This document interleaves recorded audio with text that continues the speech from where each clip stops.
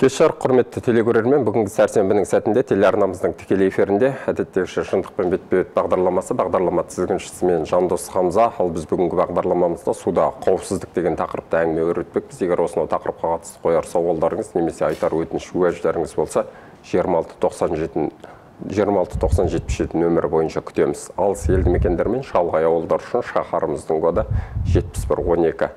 Сонымен қоса, құрметті телекөрермендер, сіздер өз сауалдарыңызды 8-701-212-42 нөміріндегі WhatsApp мессенджеріне де жазбаша жолдай аласыздар.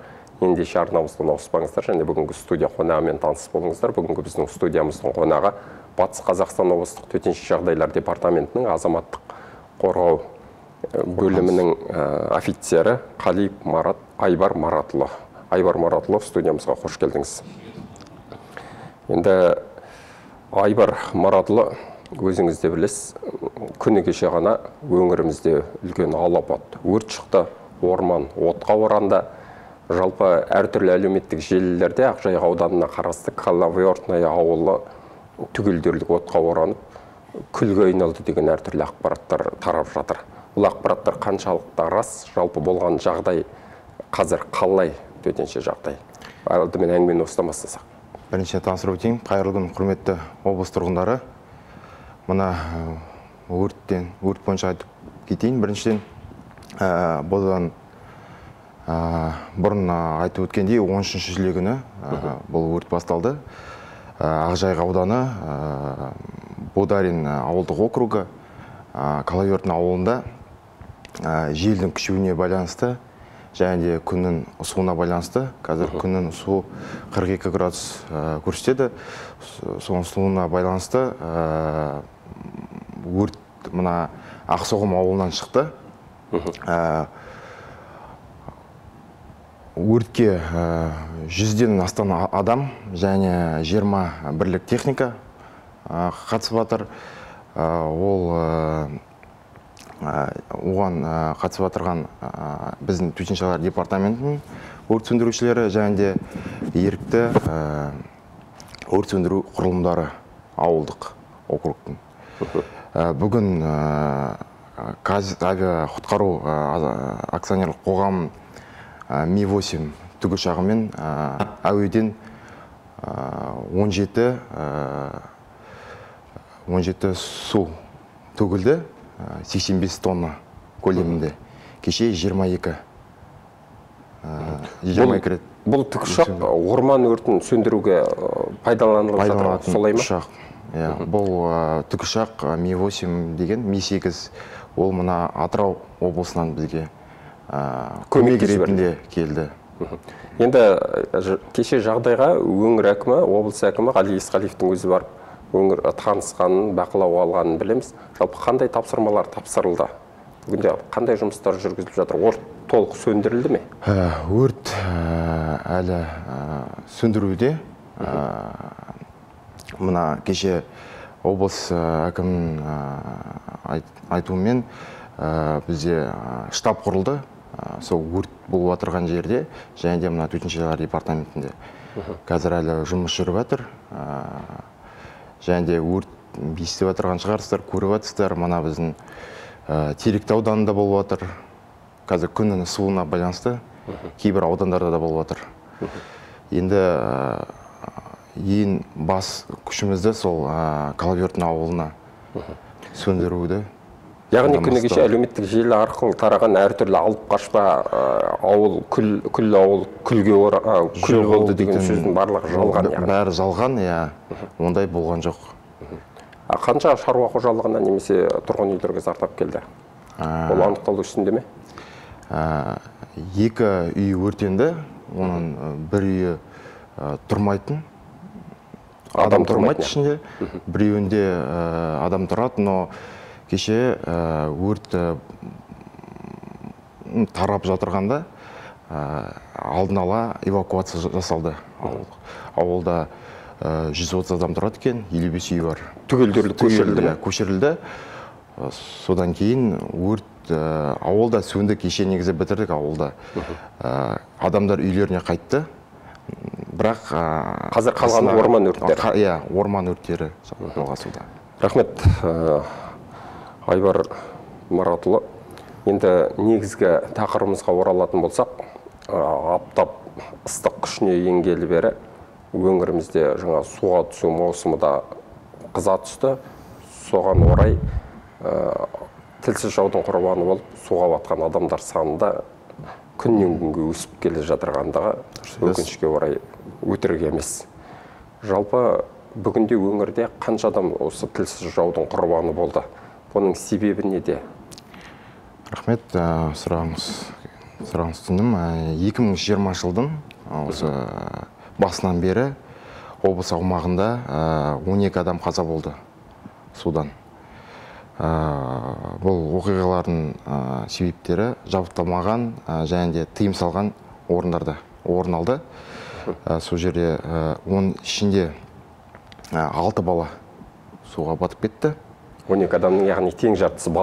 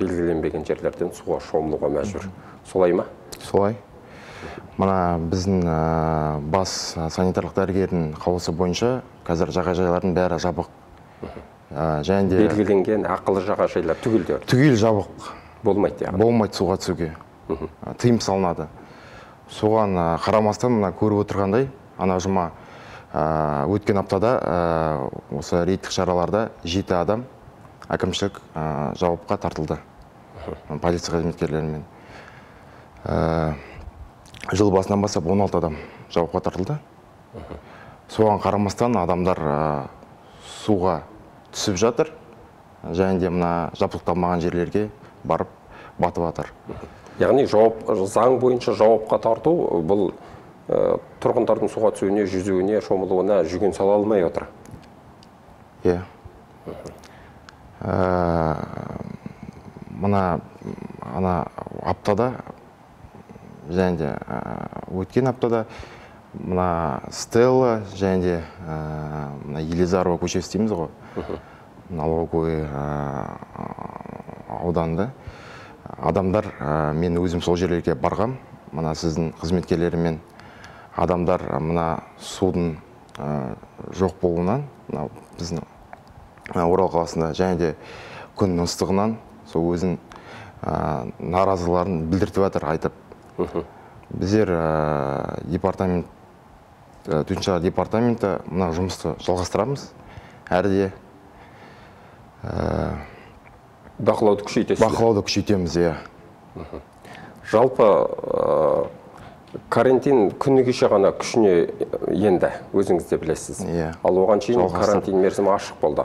Жалпы біздің қала аумағында, жалпы облыс бойынша қанша жағажай бар еді, арнайы талапқа сай белгіленген шомылуға болатын?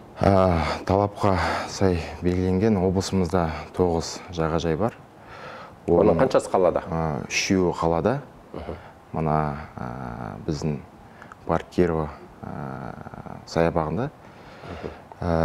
Және де 3-і Теректі ауданында, 3-і Бәйтерек ауданында бізде. Қазір тағы да ескертіп өтейін, бас санитарлық дәрігердің қаулысы бойынша суға түсуге тыйым салынады. Енді күннің аптап ыстығына байланысты қанша жерден тыйым салынса да, оған құлақ аспай суға шомылушылар қатары өзен жағалауларында әлі көп, өзіңіз де білесіз. Енді сонда да болса, соларды құтқару мақсатында, оларға бас көз болып, қадағалау мақсатында қандай да бір жасақтар жасақталған, құтқарушы топтары, қайықтармен? Жасақталған. Мына біздің облысымызда, Орал қаласында айтып өтсем, Жайық, білесіздер, Жайық өзені ағысы өте үлкен. Жайық өзенінде бізде жедел құтқару жасағымен күн сайын патрульдік рейдтер өтеді қайықпен құтқарушылар. Олардың мақсаттары, мына сіз айтып өткендей, қазір карантинге қарамастан адамдар суға түсіп жатыр. Сол адамдардың қауіпсіздігі соны қадағалайды. Және де сондай патрульдік рейдтер ол мына Ақжайық ауданында, Жайық өзенінде, және де мына Шалқар көлінде. Сонда жұмыстар жүріп жатыр, рейд. Рахмет, құрметті телекөрермен, тағы да қаперлеріңізге салайық. Бүгінгі біздің студиямыздың қонағы Батыс Қазақстан облыстық төтенше жағдайлар департаментінің азаматтық қорғаныс бөлімінің офицері Қалиев Айбар Маратұлы. Біздің бүгін көтеріп отырған тақырыбымыз суда қауіпсіздік. Егер осынау тақырыпқа қатысты өздеріңіздің сауалдарыңыз, немесе айтар өтініш уәждарыңыз, немесе наразылықтарыңыз болса, көгілдір экранның жоғарында көрсетілген 269077 нөміріне хабарласыңыздар, немесе өз сауалдарыңызды жазбаша түрде 8700 1-212-42-42 нөміріндегі WhatsApp мессенджеріне жолдаңыздар. Енді Айбар Маратұлы, бүгінде жаздың ортасы бүгін ғана толып отыр. Сонымен қоймай 12 адам судан құрбан болды. Ал өткен жылы бұл көрсеткіштер қандай еді, өткен жылдармен салыстырғанда? Көбейіп отыр ма, немесе аз ба? 2019 жылда, өткен жылда бізде 14 оқиға тіркелді, 16-сы суға батып кетті. Биылғы жылға қарағанда 25%-ке азайып келеді. Суға бату және суға бату оқиғалары. Енді жуырда ғана баспасөз беттеріне мынандай ақпарат оқығанбыз. Көршілес Қытай елінде суға жүзу арнайы мектептерге пән болып енгізіліп жатырғандығы жөнінде. Осындай эксперименттік жобаны өткен жылы өздеріңізде қолға алып бастағансыздар, түрлі бассейндерге апарып оқушыларды суға жүзу. Енді жаңағы жазатайым жағдайлардың 12 жағдай тіркеліп отырса, соның тең жартысы, яғни 6-ы балалар болып отыр. Бұл жасөспірімдердің суға жүзу білмейтіндігінен де бар. Жалпы осы жасөспірімдерді, мектеп жасындағы балаларды арнайы суға жүзіп үйрету мақсатында қандай да бір шаралар қолға алына ма біздің? Шаралар қолға алынады. Бізде өзіміздің жоспарымыз бар. Жыл сайын жел-құтқару жасағының базасында жыл сайын балаларға суға жүзу сабақтары өтеді. Ол жыл сайын 500-ден астам бізде бала суға жүзіп үйренеді. Және де мына бізде жыл сайын. Ол қай жас аралығындағы балалар және сабақ тегін өткізіле ме, әлде ақылы? Бұл мектепте оқитын балаларға арналған. Және де мына жыл сайын бізде демалыс лагерлері бар ғой. Сонда суға түсетін жерлер бар. Сонда әдіскерлермен сол жедел-құтқару жасағы базасында сондай сабақтар өтеді. Семинарлар. Сабақ тегін? Сабақ тегін. Ол жоспар бойынша әр ауданнан келіп адамдар оқыды. Жалпы осы сабаққа тартылатын, қамтылатын оқушылар санын әрмен қарай өсіру жоспарда бар ма? Көбейту? Әрине, биыл енді бәріңізге байланысты карантин себеп болып тұр ол оқуға. Қазір білесіздер, көп адам жиналуға болмайды. Және де мына жағажайлар жабық. Сол себептен ол жұмыс тоқтатылып тұр. Рахмет. Енді бізге осы орайда әлеуметтік желі арқылы бірнеше сауалдар келіп түсіп жатыр. Соның бір-екеуіне оқуға рұқсат етіңіз. Шаһарда 350 мыңға тарта тұрғын бар. Ал арнайы жабдықталған ақылы жағажайлар бар болғаны 3-ақ дейді. Бұлардың санын болашақта көбейту жоспарда жоқ па дейді. Телекөрерменіміздің сауалы. Расында да Орал шаһарында жаңа өзіңіз айтқандай арнайы жабдықталған 3 жағажай болатын болса, 300 мың халық бар, 300 мыңның үстінде жылдан жылға көбейіп келе жатыр. Жалпы олың аздық ететіндігі бәрімізге де белгілі. Осы орайда арнайы белгіленген жағажайлар санын көбейту арқылы мүмкін бұл мәселенің алдын алармыз. Бізде негізі дейтін 4 жағажай болған қалада. Оның 4-ші мына Светлячок демалыс орны, туристік кешен аумағында болған. Ол ақылы? Ол дейтін біздің мына министрдің бұйрығы. Ішкі істер министрінің бұйрығына сәйкес келмегесін ол жағажайды жауып тастадық. Және де... Не себепті? Талапқа сай келмеді ме? Талапқа сай келмеді сол приказға. Бұйрыққа, то есть, мына және де Коминтерн ауданында сондай жағажай жоспарда бар. Сол болашақта сол ашылатын шығар. Бұл келешектің ішінде? Келешекте, болашақта. Енді жаңа өзіңіз айтқан судан құтқару қызметі, яғни жасағы, тек арнайы белгіленген жағажайларды ғана бақылауға алады. Солай ма?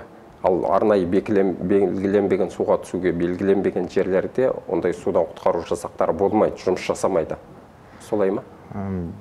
Белгілеген дегенде, мұнда бізде енді Орал қаласында ең үлкен өзен, ол Жайық өзені, ағысы бар.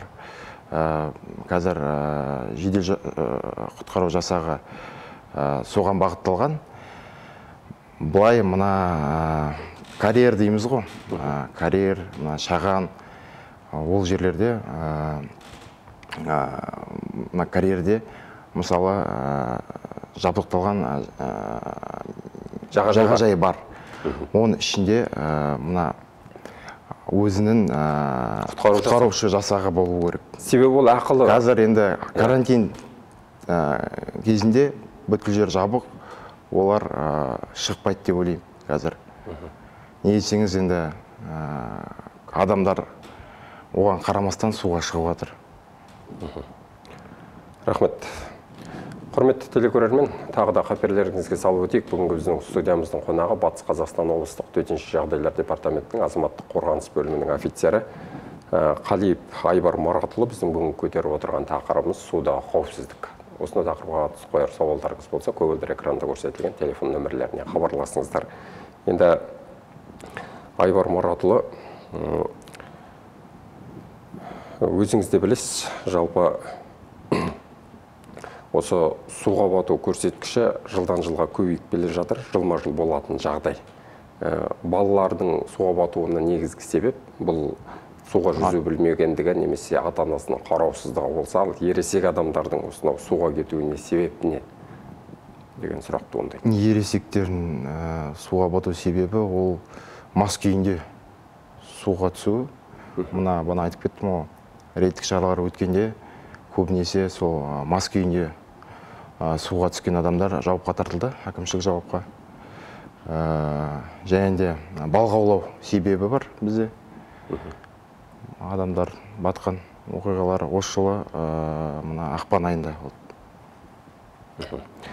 Енді өзіңіз де білесіз, өткен айда жалпы өңір тұрғындары ғана емес, жалпы дүйім елдің жағасын ұстатқан шаһарымызда бір үлкен атышулы жағдай болды. Бұл суға түсіп жатырған түнгі мезгілде азаматшаның жүзу қайығының қалағына туралып қалғандығы. Кейіннен бірнеше рет сүңгуірлер барып іздестіріліп, денесінің жарты мүшесін таппағаннан кейін отбасы мүшелері амалсыз азаматшаны жер қойнына тапсыруға мәжбүр болды. Осы іс бойынша қандай да бір түсінік бере аласыз ба? Төтенше жағдай департамент тарапынан. Іздестіруге кімдер тартылды, әлде олар сіздердің жұмыстарыңыз емес пе? Іздестіруге денесін табу ол біздің төтенше жағдайлар департаментінің жұмысы. Ал бірақ мына бізде дейтін өзіміздің критериямыз бар. Суға батқан адамдардың себептері. Ол атап өтсем суицид болуы мүмкін. Мына сол суицид, криминалдық оқиғалары және тағы басқа белгісіз жағдайда болған оқиғаларды біздер тіркемейміз. Бізде тіркелетіндер ол дейтін мына жабдықталмаған жерге суға түсу, және де мас күйінде түсу, балық аулау кезінде суға түсу, және де белгілі бір себептерден суға құлап кету оқиғалары. Яғни жаңағыдай жағдайларда іздестіру жұмыстарын сіздер жүргізбейсіздер, солай ма? Жоқ, мен бана айтып кеттім басында. Ондай адам денесін іздейтін біздің жедел құтқару жасағы адам батқан кезде. Не етсеңіз... Аталған іске қатысты қандай түсінік бересіз? Жалпы бұл іс тоқтатылды ма, немесе іздеу жұмыстары әлі де жүргізілуде ме? Бұл істі полиция қызметкерлері айналысады. Ол туралы мен... Түсінікті. Енді жаңа өзіңіз айттыңыз, өңірімізде жаңағы ажал судан келген адамдардың мүрдесі табылмай, немесе кешіктіріліп табылып жататын жағдайлар жиі кездестіріледі. Бұған не себеп? Яғни сіздердің тараптарыңыздан арнайы құрал жабдықтардың жетіспеушілігі ме, алда барлығы жеткілікті ме? Осы мәселеге не айтар едіңіз? Бізде бәрі жеткілікті департаментте. Бұл себептері адам суға бату оқиғасы қалай болады. Біреулері бар кешігіп қалып айтады. Мына өзіңіз білесіздер, Жайық өзенінде ағыс өте қатты, адамды алып кетеді. Сондай жағдайлар болады. Және де терең жерлер бар. Ондай жерлерде де тоже адам табу өте қиын. Рахмет, түсінікті. Айбар Маратұлы, бізге берілген уақытта өз мәресіне жете келді. Бағдарлама соңында телекөрермендерге айтар өтінішіңіз болса, фұрсат. Қала тұрғындарына судан қалай сақтандырасыз? Мына қазір карантин кезінде суға түсуге тыйым салынады. Сол себептерден суға түспеңіздер деп айтқым келеді. Және үйде отырыңыз карантин кезінде. Рахмет, Айбар Маратұлы, біздің шақыртуымызды қабыл алып, бүгінгі қарбалас кезеңде карантин мерзімінде бағдарламаға қатысуға уақыт тауып, бізде телекөрермендерімізді осындай маңызды ақпараттарыңызбен ақпараттандырып жатырғандарыңызға бізде телекөрермендерімізде дән риза деген үміттеміз. Жұмыстарыңызға жеміс тілейміз. Рахмет. Құрметті телекөрермен, осымен бізге берілген уақытта өз мәресіне жетті. Келер сәрсенбінің сәтінде амандықпен кездескенше.